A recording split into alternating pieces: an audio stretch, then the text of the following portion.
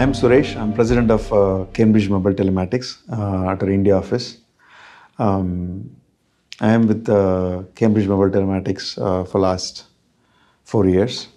Prior to that, I have industry experience for nearly 30 years in various domains, in technologies. Yeah, so CMT, Cambridge Mobile Telematics is CMT. CMT is founded in 2010.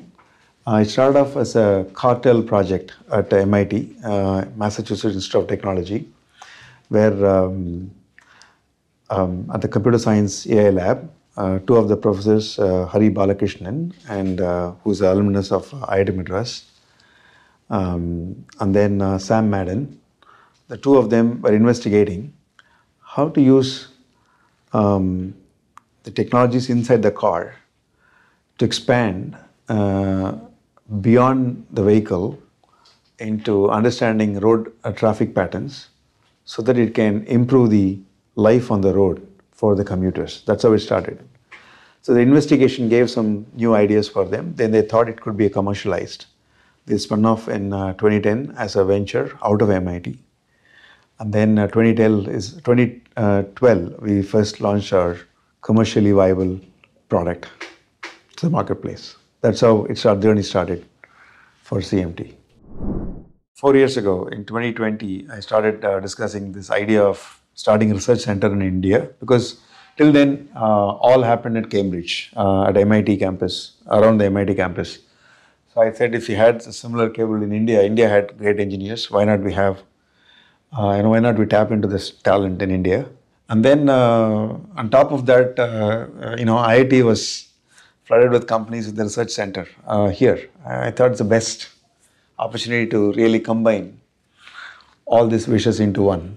I was also one of the early, participant in IIT ecosystem through my earlier company, Cognizant. We were one of the first tenants of IIT Madras. So I'd been to this system for more than 10 years now, actually. CMT's mission is to make the world's roads safer. So that's our mission always, and we continue to be having the same vision and mission. So we are interested in life safety, driver safety, and road safety across wherever the roads are, actually, wherever the vehicles can right now.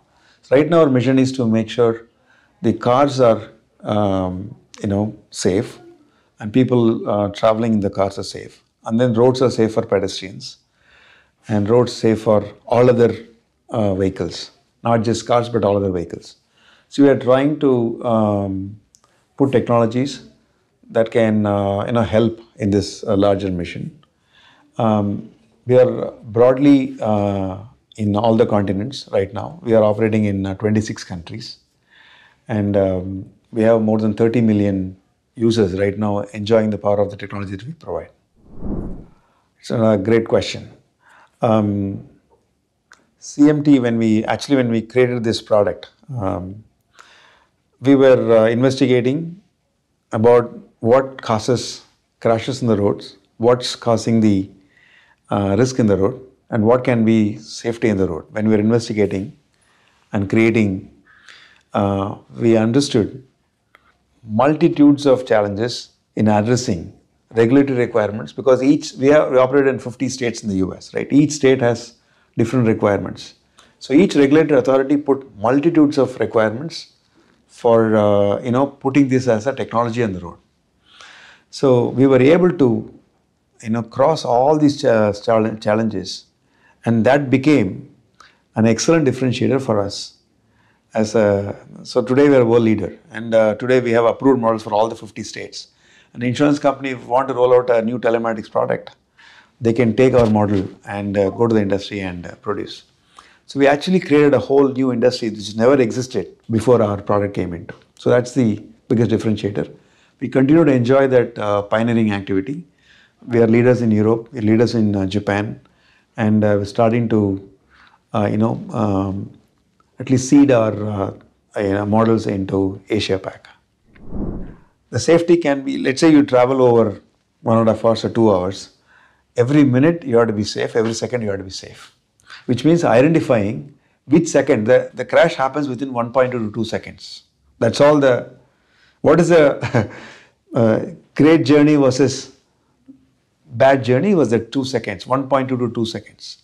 How do you manage to understand the risk that can potentially avoid the 2 seconds of bad experience or worst experience for the life is what we are interested in. It's a parts per billion problem actually. That's a very, very complex problem from the AI perspective. And that's what, that's the biggest challenge I would say technically. We're just now working with 4 of the verticals.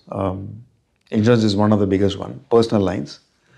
We're looking at the newly evolving gig and commercial industries, which is like Swiggy, etc. And then they are interested in saving their deliveries and their drivers and their vehicles. And then car companies, there are many cars that are still unconnected. And we want to connect the unconnected. And then there are companies who want to extend the safety beyond home, right? So these are all the opportunities right now, immediate opportunities that we see in the next 3 to 7 year horizon.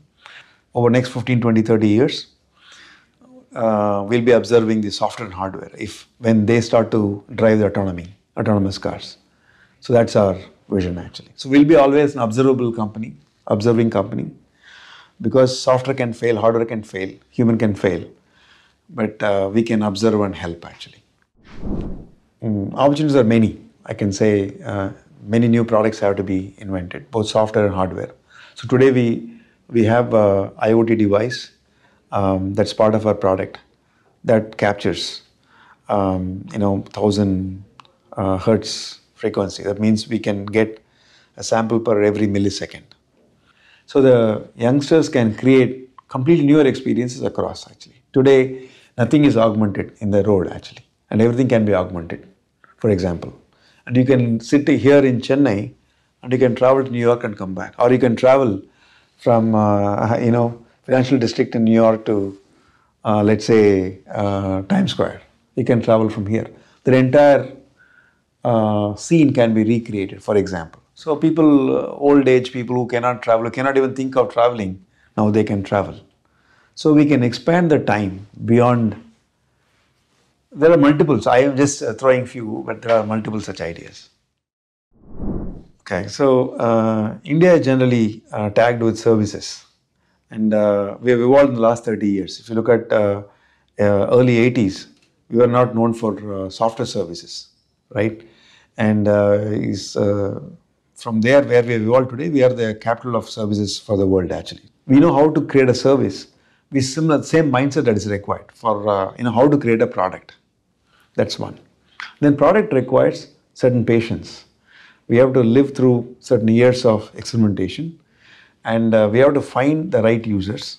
It takes time actually. Not that everybody is waiting for a product to come in actually. They have a pain point, but it has to still, and there will be enough friction points that needs to be handled. So we need to have a collaborative mindset, not invented everything here mind syndrome to collaborate and leverage each other.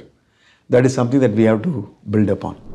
See, IITM is first understand it's a completely heterogeneous ecosystem.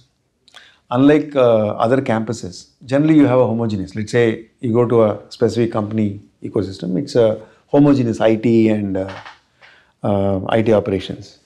When you come to IIT Research Park, it is about 300, 400 companies, from a one-member startup to 400, 500 people or corporations sitting here, right? That's a kind of diversity that we have.